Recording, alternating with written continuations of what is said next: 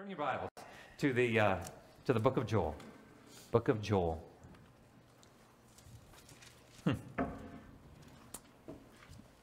If you come to Calvary Chapel, you know that I am constantly making attempts at humor because I was always taught that humor is the highway to the heart.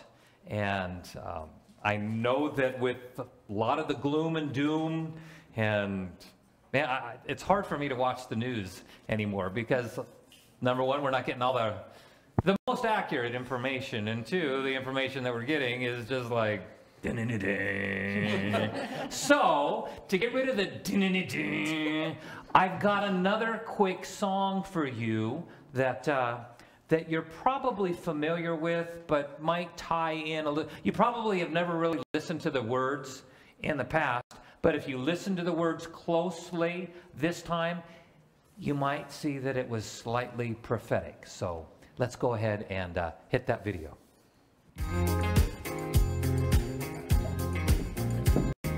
Remember, there's a big bass beat there. You need a paint can. You got a paint can on you?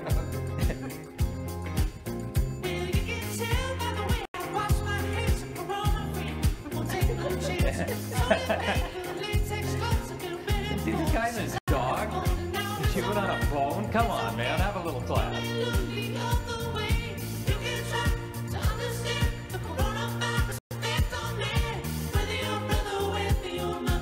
You never listened to the lyrics to this before, huh?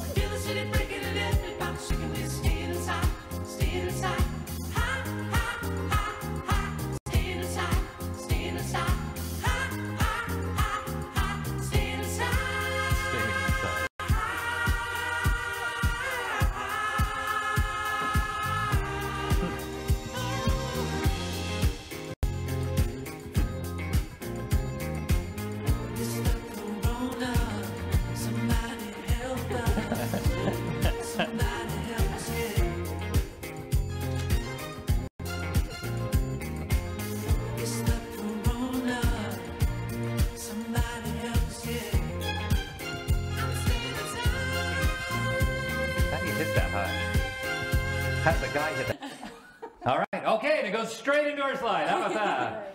Pretty good. So anyway, staying inside with us. Joel, chapter 2. Father, we're grateful for the opportunity to be in your word together, and we're asking that you would bless this time. Would you anoint it? Would you give us ears to hear what you're speaking to us? Would you take a coal off of your altar and touch my lips so I'm able to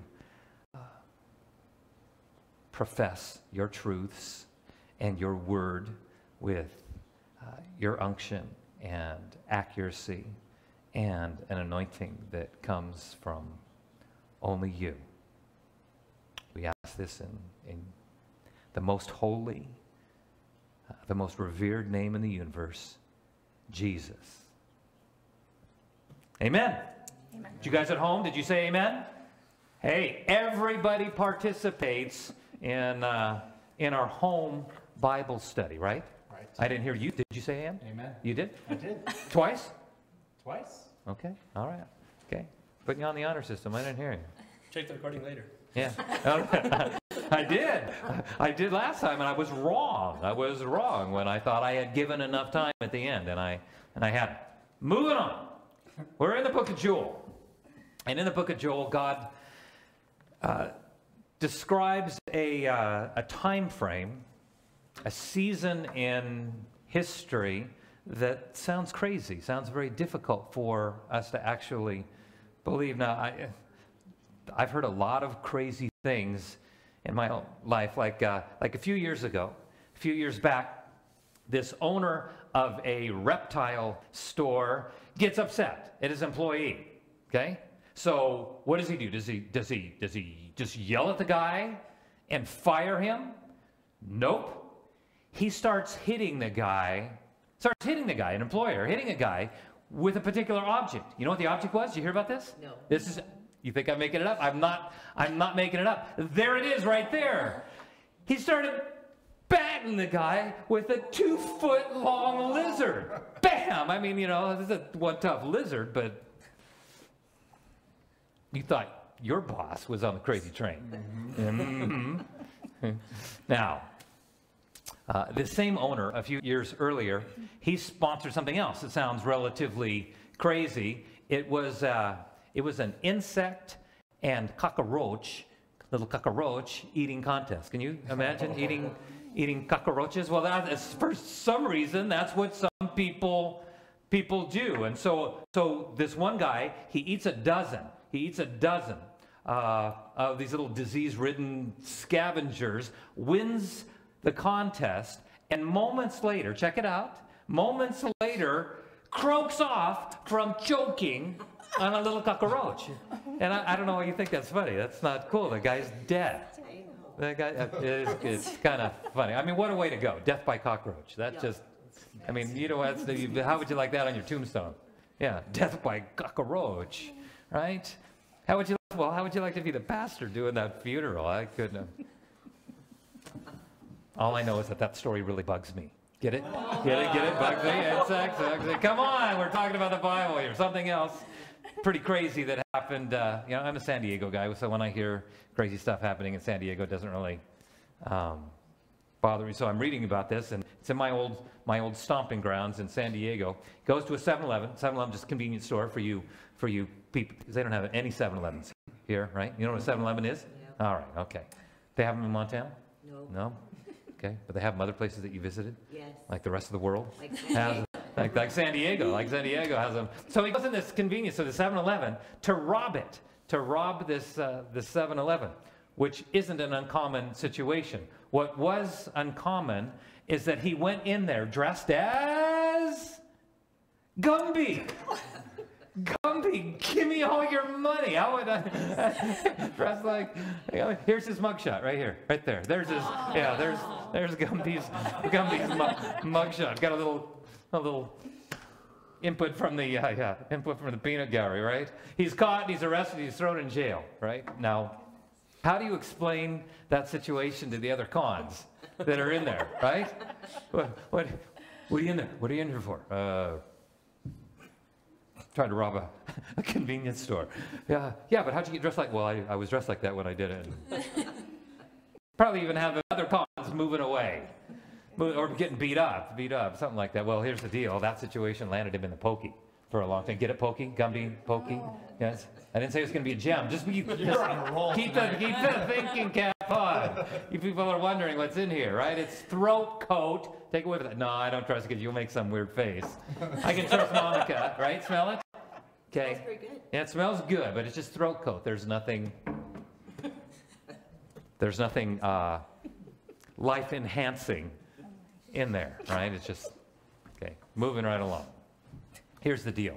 We're talking about Israel in this book of Joel.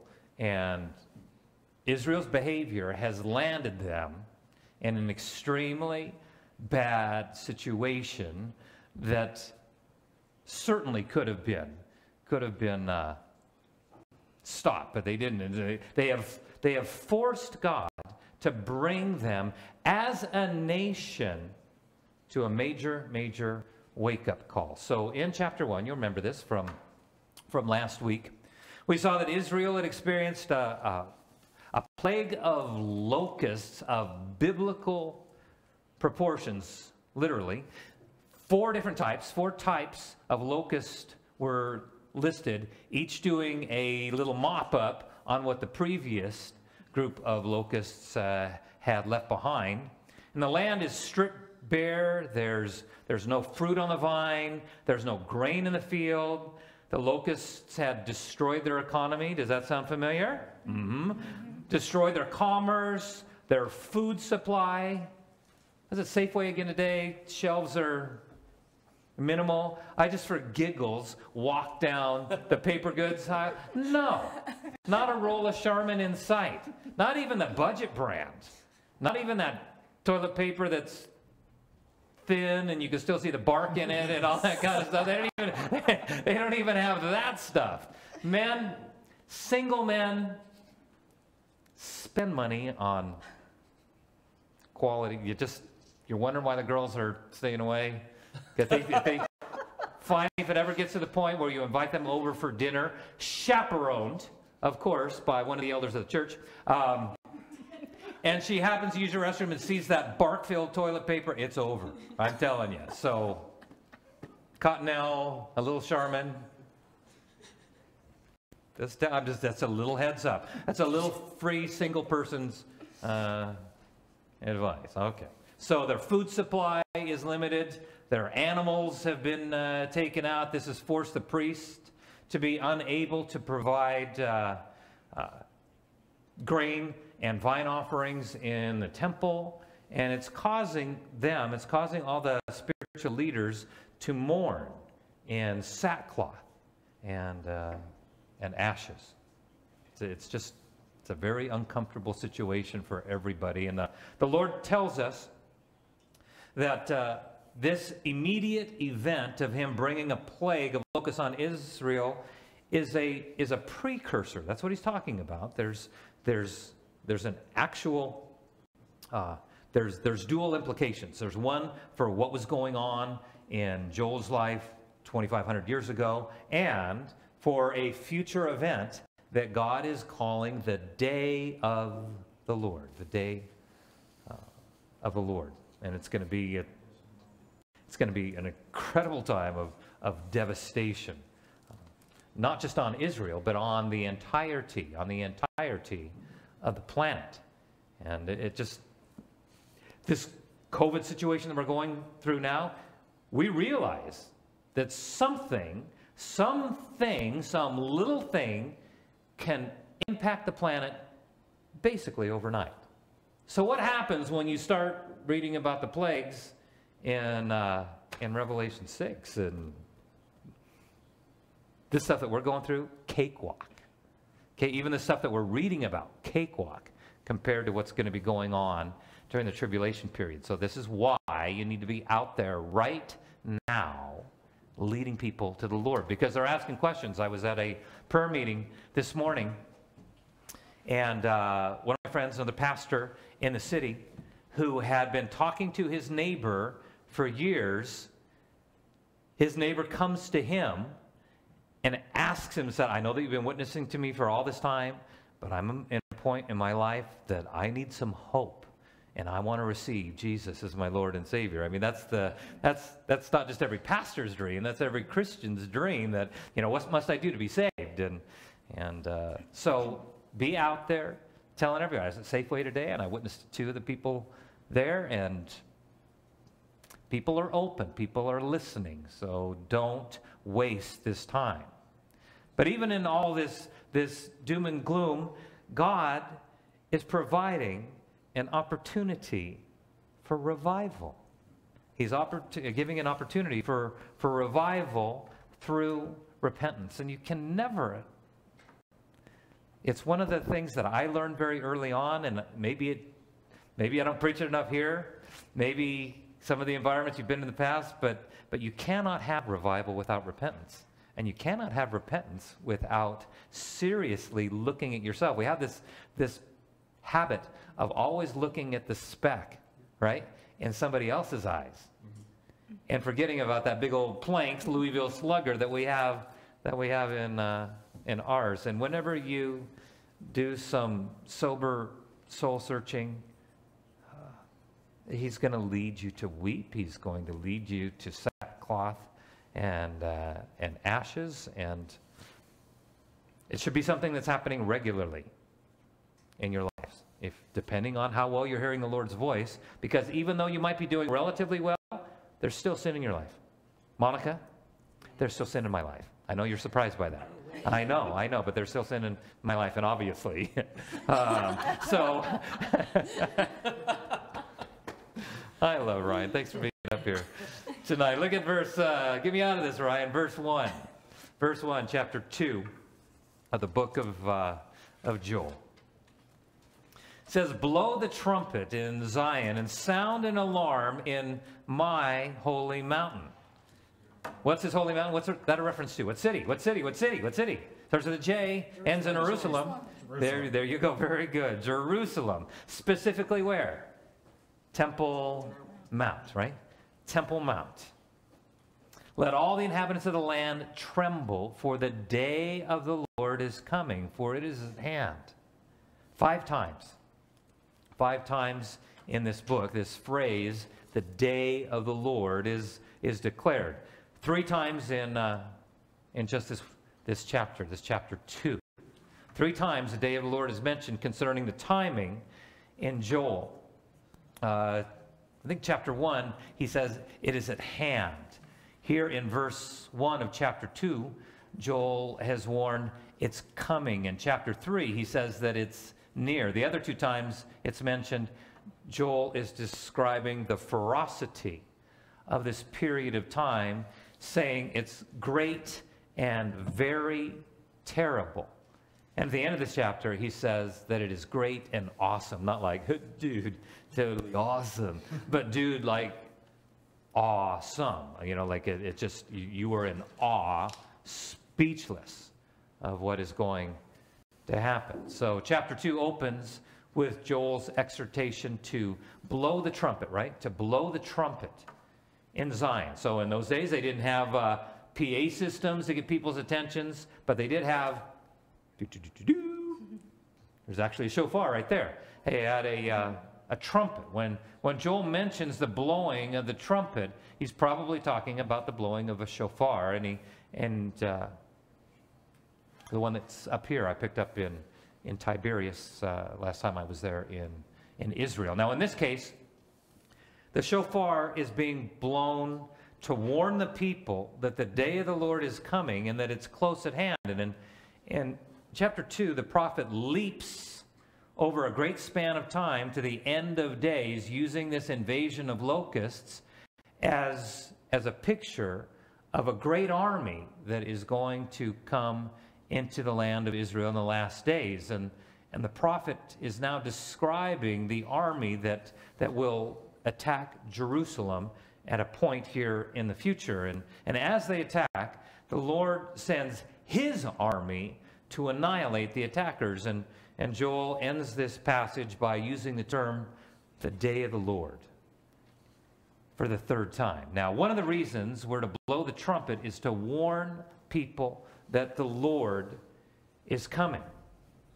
Christians have a responsibility to warn people. You know, I read through Ezekiel 3 and verse 18, and I think chapter 18 and chapter 33, 3 times. He says, if you do not warn the wicked man of his wicked ways, I'm going to hold you responsible. It says that wicked man will die, but I will hold you responsible for his blood. Believe me, I don't know what that means, but I'm not going to find out. Every person that I can in my life, I am telling the gospel. I'm doing everything I can, and this is not a time to be hiding the gospel to yourselves. This is the time where we need to be out more than ever looking for opportunities to share the good news. I don't like to tell people to repent. Sometimes I have to. Yeah, sometimes I have to, but I don't like it. You want to know why? Why? Because people don't like to hear that they need to repent. And they think, well, who are you? You know, your life isn't perfect. Well, of course, but if you need to repent, it doesn't matter who says it, and it doesn't even matter what their motivation is. You need to do some soul searching and repent of our sin. Because if we're not repenting of our sin, how can we be ready for the Lord's return? I ask people all the time, you ready for the Lord to come back? And I know that they haven't repented of some of the pride that they've got going on in their life, or some of their issues that they've got going on, and they yeah, I'm ready. I go, no, you're not. No, you're not. And I believe me, as I look at others, as my responsibility is, I'm looking at myself a lot deeper on my own life and saying, what do I need to be repenting of? So repentance isn't a bad word. You can't have salvation without repentance. So those great theologians from the band, remember REM? Oh, yeah. Remember those guys? Remember that? The end of the world. All right, sing it with me. It's the end of the world, you know. as we know it. And then they go, I feel fine. What a stupid thing. It's the end of the world, but I feel fine. Pretty dumb, huh?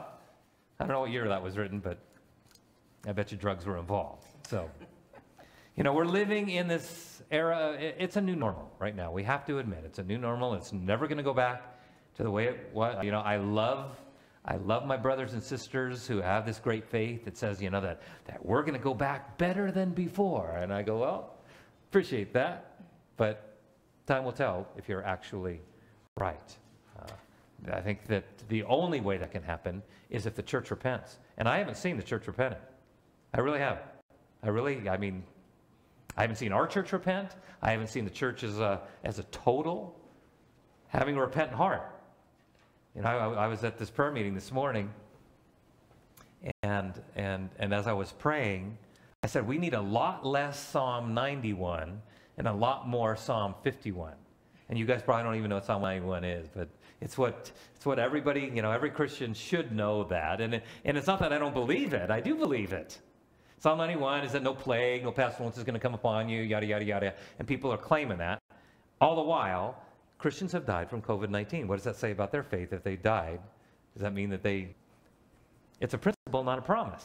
It's a principle, not a promise. So I'm telling people we need Psalm 51, because Psalm 51 is when David was repenting of his sin with Bathsheba. Lord, you will never despise a broken and contrite. Surely I was birthed in sin. And when we get to that point, that's, he's busted. He knows that thou art the man. See, the thing about David, that even though he was wrong and he had blinded himself, when somebody who loved him came to him and said, thou art the man, thou art the man, he got it right there. The problem today is that most Christians don't get it. Thou art the man, thou art the woman. And we blow it off because we're not looking at our sin through God's eyes. Globally, everything has changed, and God has allowed everything that we have put our trust in to be stripped away in hopes of what? That we will see that all we need is, we need to repent, but all we need is Him. Sometimes, we don't realize all we need is Him when He is all we have. My 401k, right? So I need to be talking to the elders and say, hey, it's about time to give the guy a raise. Slightly overdue, but I ain't one to gossip, okay? Yeah. I don't know if you've noticed this. Have you noticed I'm a relatively upbeat guy? Yeah. Killing me, Smalls. I can trust you at home. You know that I'm a relatively Monica, I can always trust. Yes. I'm an upbeat guy. For the most part, I'm usually joy-filled, my glass half full kind of guy, and yet I am also at times called to be, there you go, this will be good for you, right there. I am the Darth Vader of truth. The Darth Vader of truth when it comes to comparing the signs of the times to what the Bible says and what the signs say, I can tell you, the signs say right now, Jesus is coming. Woohoo! Jesus is coming! Woo! That's slightly better. That's good. But the signs also say that after Jesus comes for His church, guess who's coming after that? Antichrist. Antichrist is coming. The day of the Lord is coming. The tribulation is coming. And it will literally be hell on earth. A serious time of doom and gloom. Literally, look at verse 2. Talk about gloom. A day of darkness and gloominess. A day of clouds and thick darkness, like the morning clouds spread over the mountains. A people come, great and strong, the like of whom has never been, nor will there ever be such after them, even for many successive generations. Look at verse 3. A fire devours before them, and behind them a flame burns. The land is like the Garden of Eden before them, and behind them a desolate wilderness. Surely nothing shall escape them. Here we get another description of the utter destruction and the havoc from this plague of locusts, like the remnant of a severe fire. You know, I grew up in California. We had some severe fires, and when you would go up to the hills after that, you've seen it here in the Black Hills. I mean, it's devastation. There's nothing alive. It was once green and lush like the Garden of Eden, and now it's like a barren desert, like a completely barren desert. Now, in the middle of January, the U.S. economy, that bad boy was chugging along, ready to hit 30,000 points in the stock market, and now it has become a desolate wilderness. Some speculating that it might even drop to 10,000 points. 50 million plus unemployed, mostly applying for, or most of them are applying for unemployment benefits. This is what happens when a land or a planet forces God to bring the fire of the Lord's judgment. Franklin Graham just saw him on just a regular commercial on Fox. It was a commercial on Fox, and he's giving a short, in a minute, he's giving a short version of the gospel and encouraging people to receive Christ. I was going, good for you. Good for you. Support Franklin Graham and Samaritan's Purse. But Franklin Graham says that this judgment that we're experiencing is a result of a world that has fallen.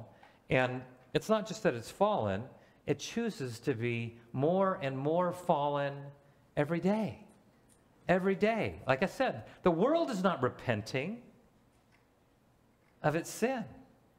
Now, speaking of testing the patience of God's judgment, do you know this? Do you know that several state capitals have allowed satanic rituals? Check that bad boy out. Satanic rituals in their capitals. In their none of that. That just it makes no sense to me. That why don't we just say no? Why can't we just say no? No Satanists allowed. Right? No witchcraft allowed. I mean, God doesn't get thrilled by that kind of. Somebody's got to make a stand. Make a stand. This particular one is the state capital in Washington State. And just want you to think this through. What is one of the hot spots for the COVID outbreak? Washington. And the other hot spots are New York City, and the high population areas in California. What do all three of those have in common? Turn their back. Totally, they turn their backs on God. So, look at verse 4. Joel chapter 2. Their appearance is like the appearance of horses and like swift steeds. So they run. With noise like chariots over mountaintops they leap, like a noise of the flaming fire that devours the stubble, like a strong people set in battle array. Notice how many times Joel uses this word like to describe this army of mutant ninja locusts at best, you know, and he's talking about this swarm of billions of locusts, and it's as loud as an army of chariots and horses, and like a loud crackle of a fire. Look at verse 6. Before them, the people writhe in pain. All faces are drained of color. All faces are drained of color. When people's faces grow pale like that, that means they're what? In terror or in fear, which describes how many people are today due to the coronavirus. Even if there is need to panic, the way we have panicked is still illogical. It still amazes me that the first items on the shelf to empty were not the food shelves, but what? The toilet paper shelves. I'm thinking, like, what? I'm still thinking it's those Charmin bears. I'm still thinking it's the publicist for the Charmin bears to be able to get people out there, you know. Explain that one to, you know, now little Johnny, we we don't have any more food in the house, but let's be grateful we have plenty of Charmin. Right? How do you explain that? The priorities are messed up there. Food in your child's stomach is more important than paper for his hiney. I'm just saying, if you have to choose one or the other. Hopefully you don't have to choose. You know what I'm saying? Mm-hmm. This, sorry for any picture. I just painted one there, and I almost went there, and I didn't say it. Thank you, Lord, on my tongue. All I can tell you is this, is that the devil is a very good liar. Toilet paper, food. Toilet paper, food. Look at verse 7. They run like mighty men. They climb the wall like men of war. Everyone marches in formation, and they do not break ranks. They do not push one another. Everyone marches in his own column. Though they lunge between the weapons, they are not cut down. Look at verse 9. They run to and fro in the city. They run on the wall. They climb into the houses. They enter at the windows like a thief. The earth quakes before them. The heavens tremble. The sun and the moon grow dark, and the stars diminish their brightness. You know, these armies of insects, they just couldn't be stopped. Walls didn't stop them. They climbed through. You were a thief growing up, right? I was a thief. You never climbed through a window? No. To steal anything? I climbed through a church window. That's how mad I mean, you know. I know. What's the statute of limitations? It doesn't matter. I've been forgiven. It's all under the blood. But really? Really? Maybe to get out of the house, but not into Oh, someone else's yeah, house. it's always, remember how I always say you got to draw the truth out of people? I know it's always, well, he said in a window, not out of a window, so I'm off. Okay. I get what you're going with that. You know, there's little thieves, you know, there's so many of them that they block the sun and the moon and the stars. That's a lot of locusts. You know, we again get a description of their counterparts in the book of Revelation. We talked about this in week 1 and in Revelation chapter 9. Remember that? I showed you that little video where John tells us that out of the bottomless pit, demonic locust will be released. It says this, look at, I think you can see it. I think you can read it from there. Yeah. It says, and they were not given authority to kill men, but to torment them for how many months? 5 months. Their torment was like the torment of a scorpion when it strikes a man. In those days, men will seek death and will not find it. They will desire to die, and death will what? Flee from them. These little creatures are ultimately under the authority of who? The Lord.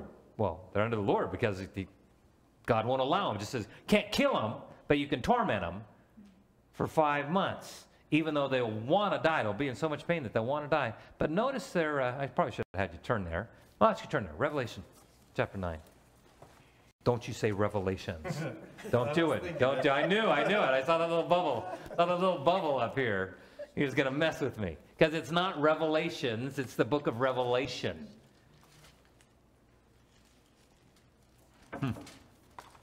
It's the revelation of Jesus Christ, the unveiling, the apocalypse. That's what it means.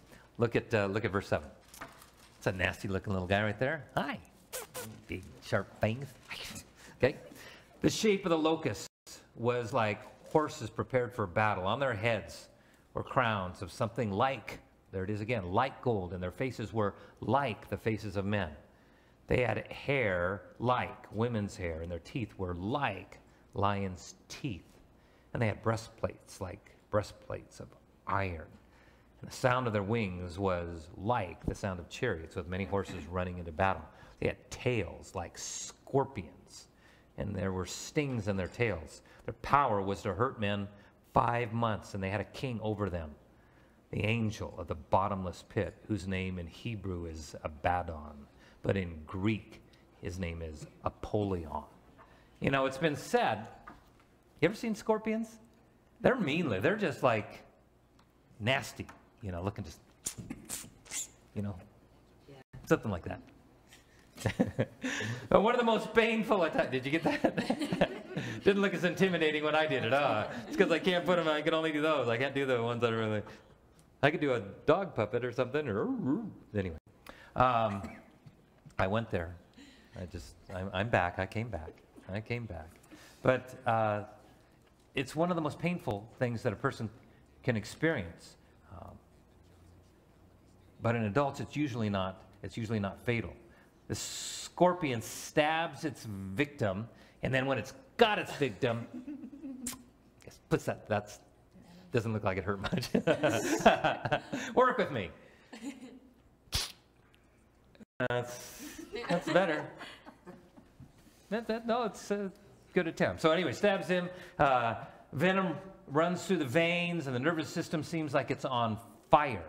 The target area will often turn black and blue and send the individual into convulsions with excruciating distress. And the poisons, you see that, put that in your hand? No, thank you. No, thank you. The poison's effects usually lasts less than a week, but in this case, the pain is going to last how long? 5 months. 5 months.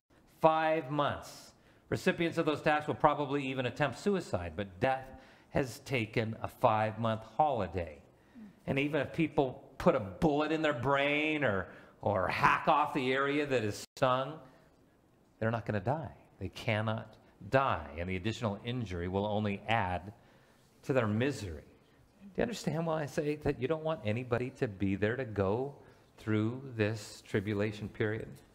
You know, it's also very likely that this situation will cause many to lose their minds, to go insane in the membrane, right? And begging to die. It's going to be a time when the living will envy the dead. The living will envy the dead. Now, I read through that, so I don't like reading through that kind of stuff, but I ask myself, is God sadistic? You know, why does he allow these people to go through this kind of pain for 5 months? And I think that the stings and the pain of these demonic hordes may lead them unto what? Repentance, right? Repentance, as they see those who have repented are not affected by the locust. Seems like a terrible way to have to get someone's attention to turn to God. But remember what Jesus said. He says this in Matthew 10, verse 28. He says, "Do not fear those who kill the body, who cannot kill the soul, but rather fear him who is able to destroy both soul and body in hell." Right? And again, we see one more reason to give just great effort into winning people to Christ now, so they don't have to endure those kinds of intense sufferings then. Verse 11, Joel chapter 2, verse 11. "The Lord gives voice before his army, for his camp is very great. For strong is the one who executes his word." There it is. "For the day of the Lord," probably want to underline that, right? "For the day of the Lord is great and very terrible." You know, if you're reading out of an NIV, I think it says dreadful. And the KJV, you know, it says awesome. And then it says, who can endure it? Who can endure the day of the Lord? God gives similar warning through the prophet Malachi in chapter 3, verse 2. And the Lord, we can't miss this. The Lord is taking credit here for this being his doing. His doing. And this plague is his army of judgment. When the Lord is saying something is great and terrible, guess what?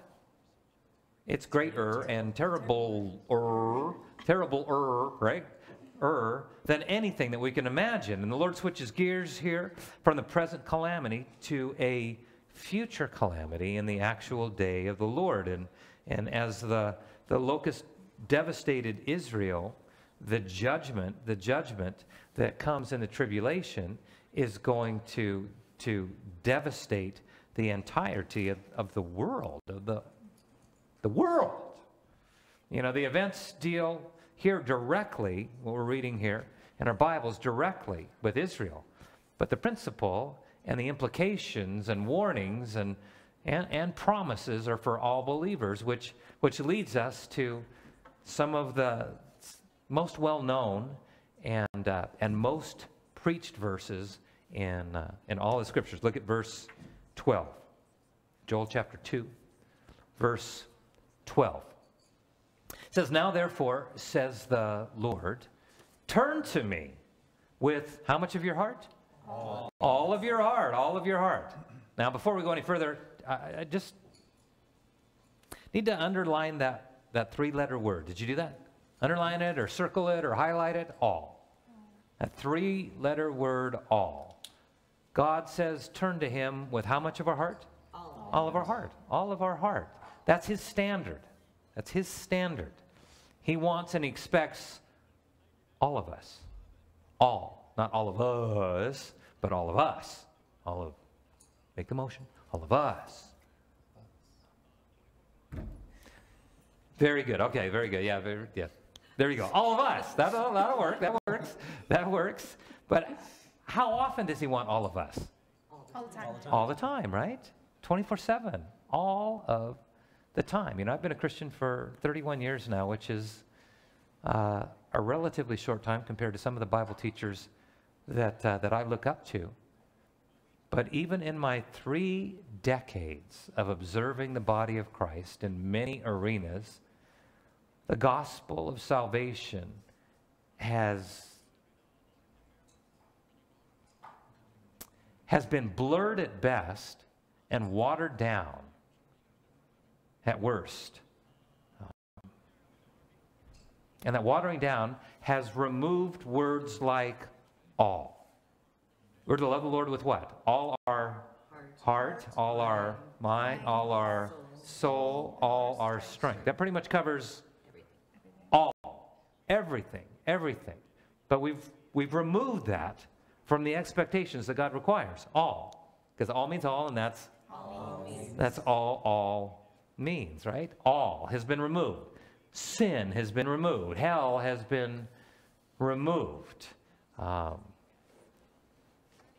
Die to self has been removed from the proclamation of the modern God. Be holy as I am holy has been removed from that, and it's been replaced with a very worldly definition of grace. I mean, none of us could stand without God's grace. But grace is just one attribute of the King of the universe, not the only attribute. And sometimes this new definition of grace gives a license to sin.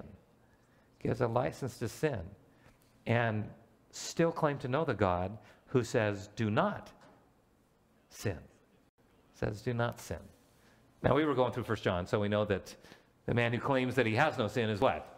There's an L, ends in ire. Liar. Well, he's a liar, right? Is a liar. But we should certainly never feel comfortable in our sin. Look at that verse again. Turn to me with all your heart, with fasting, and this is God's definition of what it means. Because everybody says, I've turned to him with all my heart. Well, is this what you're doing? Because this is God's definition. If you're not doing this, then whatever your definition, it doesn't matter. With fasting and with weeping and with mourning. That's what I say, spend time in the Word, journal, and as you're journaling, you're going to find out that, man, there is buku sin in my heart. And I want to hate it the way God hates it. Turn to me with all your heart, with fasting, with weeping, and with mourning. So rend your heart and not your garments. Return to the Lord your God, for he's gracious, right? And he's merciful, and he's slow to anger. I'm waiting for an amen or something like that. Amen. And of great kindness, and he relents from doing harm. Verse 14, who knows if he will turn and relent and leave a blessing behind him, a grain offering and a drink offering for the Lord your God. What an unbelievably patient God we serve, who is gracious and merciful and slow to anger and willing to relent from his chastening of us if we would just be honest with him about our sin. If we would just be honest with him about our sin. My early days as a baby believer in the Lord, I remember that that he just said the music that you're listening to needs to go. So you probably heard that story where I took a sledgehammer to all my cassettes. That's what they had back then. And cassettes and 8-tracks. And I took a sledgehammer, to all my AC/DC tapes and Crocus and Judas Priest and Black Sabbath and Iron Maiden and Scorpions and all of those bands. And I've been a rock and roll fan for years. I still am. But as a new believer, the Lord used a very sappy, a very Christian-y ballad. And I'm still not super fond of ballads. But they used this sappy ballad to get me to understand that he wants all. He wants all of me. And it was a song that was just centered on his kindness, leading us to repentance. That's out of Romans 2. And it was a song by Leslie Phillips. Do you remember her? Anybody? Yeah, Leslie Phillips. Now it didn't hurt that I had a crush on her, like most other guys. I mean, she's a hottie back then, No, I don't know. Good to me back then. So it didn't help. It didn't hurt that I had a crush on her. But the Lord used that song to really let me know. I mean, you think that I have pride now? I know the answer to that, and I do, and I hate my pride. Don't give me that pious look, because I know that I've seen it. I'm just saying. Just be careful where you're looking, because you might hit me with that 2x4 that's in your own eye, right? But use it just to crush the sin out of me, crush the pride out of me, and it deepened my crush on him. It deepened my love for him. So I have a 2-minute segment of this that I want to play for you. I think you've heard it before. Be a good song. Be a good song for us to do.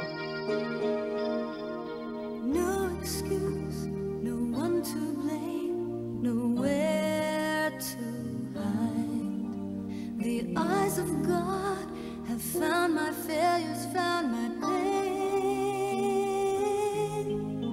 He understands my weaknesses and knows my shame, but his heart never leaves me. It's your kindness that leads us to repentance, oh Lord, knowing that you love us no matter what we do, makes us want to love you too.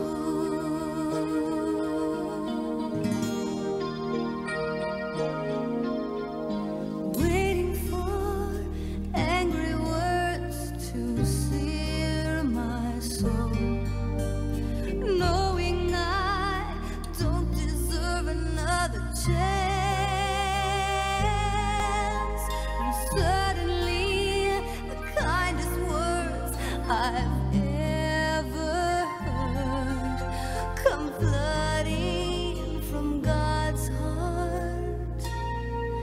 It's your kindness that leads us to repentance, oh Lord, knowing that you love us no matter what we do, makes us want to love you too. Those words there. No excuse, no one to blame, nowhere to hide. The eyes of God have seen my failures, seen my pain. He understands my weaknesses. He understands my frailties. And when I'm honest with the Lord, he just... The only times that I feel distant from the Lord is when I'm fighting against him, when he's busted me on my sin,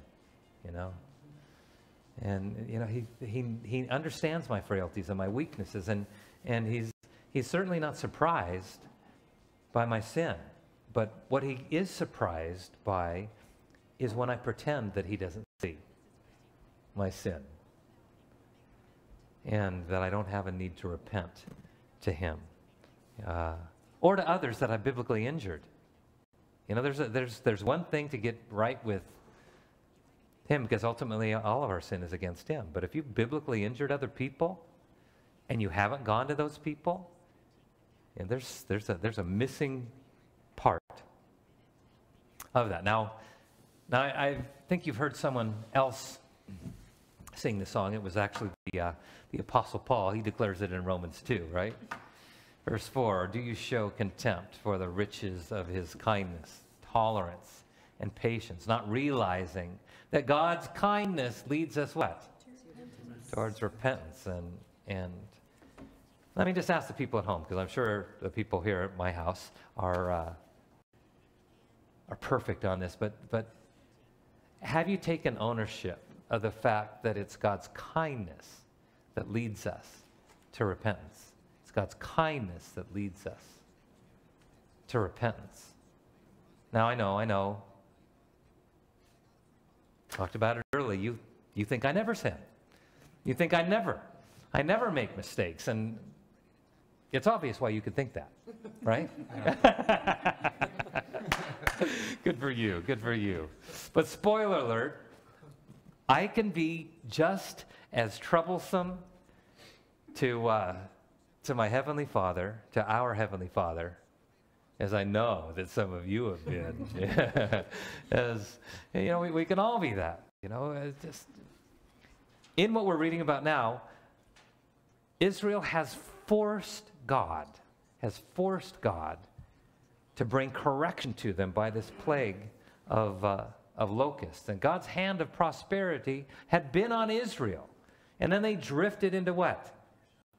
Complacency and unthankfulness, and they slid towards idolatry and drinking and apathy towards the things of God. And God wants our attention. I woke some people up out there. He wants our attention. He wants all of our attention, and he deserves all of our attention, all our loving attention. If we don't give it to him volitionally, he's going to bring what? A wake-up call into our life until he gets it. And that's what's happening here. The children of Israel had forced God to chasten them. Now, how does this chastening message apply to us in our current event? You know, this Corona, COVID chaos and confusion that's going on. You know, it's the question, you know, that many are asking. Is this pandemic that, I don't even really think it's a pandemic if you go by what the actual definition of pandemic is. Maybe I'll get to that one of these weeks. Is this actually a pandemic, a judgment from God? And many pastors say yes. You know, what do you think? We talked about it last week or the week before, can't remember. 44% of Americans say yes, that this is a wake-up call from God. Surprise, surprise, when pastors report honestly on the condition of our nation and the world with its promotion of homosexuality and idolatry and even environmentalism. That's worshiping the created thing over the Creator. You know, the people actually wanting communist rule, you know, in our world. That creates havoc on precious people that God loves. That's why he doesn't like those things. So it's obvious God cannot be happy. And in hopes of turning his people back to him, as is his method, he sends a wake-up call, right? A wake-up call. A wake-up call. Wake up! What if I said that really? Yeah. That's good. Yeah, a little delayed there, but you get it. A wake-up call. Interesting that this pastor right here, Ralph Drollinger, who teaches Bible studies at the White House, he's a guy that I went to school with back in the day, back in the 70s at glorious Grossmont High School in La Mesa, California, right? And I hope that we realize this, that at times God will test us. And what we have to do is realize that God has every right. Doesn't he have every right? to test us. He has every right to test us. And he tests us ultimately for our own good. In Revelation 2, Jesus wrote a letter, a report card, to 7 churches in Asia Minor, including one to the church in Ephesus, a church that was doing a lot of things well, They were laboring in the gospel. They were enduring persecution. They weren't putting up with evil, and they were testing the false prophets and proving them liars. But then Jesus went on to say this. Check this out. In verse 5, Revelation chapter 2, verse 5, he says, "Remember therefore from where you have fallen. Repent and do the first works, or else I will come to you and quickly remove your lampstand from its place unless you repent," right? I understand our carnal nature is not wanting to accept responsibility, but as believers, knowing the conviction of the Holy Spirit, it doesn't make any sense to not be honest with God and to not be honest with others. You remember Jimmy Hoffa? Jimmy Hoffa, mobster, cement shoe kind of guy, you know. They got popped, jury tampering and fraud and bribery, and then he disappeared. Remember that? Disappeared in 1975, presumed to have died from wearing a pair of what? Cement shoes. Yeah, cement shoes, right? Concrete shoes, and then given a little swim in Lake Michigan or somewhere, right? Well, before his demise, he had many colorful quotes, and this is one of his quotes. He says, "I have many faults, but being wrong ain't one of them." You know, has anyone seen Jimmy Hoffa recently? Negatory, right? Negatory. Christians can't have Jimmy Hoffa syndrome. You know, I may have faults, you know, but being wrong is not one. Is one. You know, we just need to learn the freedom of confessing and repenting and forsaking our sin. Winding down for tonight, repentance. I hope you've written that word down a few times tonight. Repentance is an actual change of heart that leads to a change of behavior. Repent isn't a word that we should shy away from. Repent is a word that we should actually embrace. Should actually embrace it, because we will always find acceptance at the mercy seat when we embrace repentance, when we humble ourselves before Him, when we admit and confess and forsake our sin. You know, the burden immediately comes off our shoulder. I can tell, if you have the gift of discernment, you can see when people are walking around with the weight of sin on their shoulders. You can physically see it. Sometimes you can see it. You can see it spiritually. But when you repent of your sin, the shackles are loosed. You're set free, right? And we're restored in the right fellowship with God. Great awakenings are a result of repentance, resulting in great revival. In chapter 7 of 2 Chronicles, Solomon is visited by the Lord, and he is given the antidote to judgment. Let's read this together as we're wrapping up for tonight. Can you see that right there? Can all of you see that at home? Probably can, because you've got it on the big screen right there. Can you guys all see that? Let's read it together. 1, 2, 3. Go ahead. When I shut up heaven, and there is no rain, or command the locusts to devour the land. Here it is, and sent pestilence among my people. If, here it is, my people who are called by my name will humble themselves and pray and seek my face and turn from their wicked ways, then I will turn from heaven and I will what? Forgive their sin and heal their land. You know, the reason people are not quick to repent is because we don't look at our sin the way God looks at it. I mean, I want to be very sensitive to sin. You know, I actually would, every time I sin, I'd like to weep. Just whatever it takes, Lord, so that I see sin the way that you see, because we force Him. Maybe we force Him to weep because He knows that we don't have to. And we force Him to weep when we when we just let it go for a day or for a week or for a month, or we can hold on to sin for years. And we can expect, we keep going through the motions and praying, and God's, I sure said in my heart, right? I would have not heard your prayers.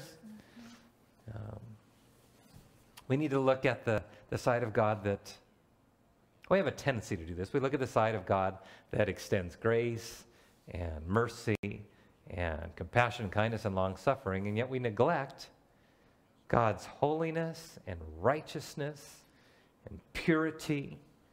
And the Bible says that Jesus is the spotless lamb. Spotless lamb. And my heart grieves when I sin. But being honest with you, and everybody watching on Facebook and the YouTube channel and watch this later on, is that I know that my sin grieves God. But does it grieve me enough to change? You know what I mean? You know what I'm talking about? Does it grieve me enough? Does it grieve me enough to change? That's where a personal call to repentance comes in. And repentance is what Joel is seeing is necessary for the people of his day. And that's what God sees is necessary for the people, especially his people today. Wake-up call from the Lord often includes a call to repentance. And this 2 Chronicles 7 passage is perfect. If my people who are called by my name will turn from their wicked ways, then our Father will hear from heaven and heal our land. Father, we just thank you so much for everything that you do for us and everything you provide, Lord. We thank you for this study in Joel tonight. And we just ask, Father, that you help us to choose faith over fear. Yeah. Today we have learned that that we need to do that, Lord. That in this crazy time of Corona, that we need to turn to you. That we should not be worrying about what the world is saying, Lord, but to trust everything that your word says. And we want to do that tonight, Lord. Help us to choose faith over fear. Father, we do thank you for allowing this time to come in this scary, potentially scary time, Lord, to sit at your feet and get refreshed. Father, we do not fear because we have you in our life. Father, we thank you so much for this wake-up call that this coronavirus might be, Lord, that it just gives us a chance to look at our own lives and see where we need to get rid of the sin in our own life so we can be totally clean and pure, Lord, to follow after you in all things. So, Father, we do thank you for this study. Thank you for the words that you gave Greg earlier today to share what's on his heart, sharing from you, Lord. Oh Lord, it is so evident how much you love us with your grace. Yeah. You give us new mercies every day, and oh Lord, you know we need them. But I pray that you would just search each and every one of our hearts. And if there is sin that we have in there, Lord, I pray that you would just show us and give us the strength to overcome it. Because with you, we can do all things, Lord. So I pray that we just have a spring cleaning in our heart and just take away the sin and fill them with the goodness of you, Lord. Heavenly Father, I just come before you and I just thank you for this time we've had together here tonight to dig into your word and to study. And Lord God, what stuck out to me is repentance and boldness. Give us a heart for repentance so that we can speak boldly and speak your words to those around us that need to hear your voice right now. Lord, we took you off the mantle, Lord. We've replaced you with idols of wood, hay, and stubble, just stuff that is going to burn, and just help us to get our focus. We need to put you back in the place where you belong, Lord, and that is our number one priority. And just help this nation to fall on our face before you and repent, just as 2 Chronicles says, Lord. Lord, it's your kindness that leads us to repentance, and we're humbled that you are so long-suffering with this. God, we love you, and we want to be a blessing to you. So would you help your church just to get right with you? We're desiring relief. We're desiring revival. But God, remind us that starts with repentance. So let every person in the body of Christ, those who are watching tonight, those that are here, those in every church in the nation, God, I pray that we would just let your Holy Spirit fall on your children and help us to just strip the pride away and not think that we have to try and keep anything hidden from you. Help us to bare our soul and allow you to replace beauty for ashes. You can do that. Your anger lasts only a moment when we're broken and contrite before you. In your name, Lord Jesus, we pray. Amen. Amen. Amen.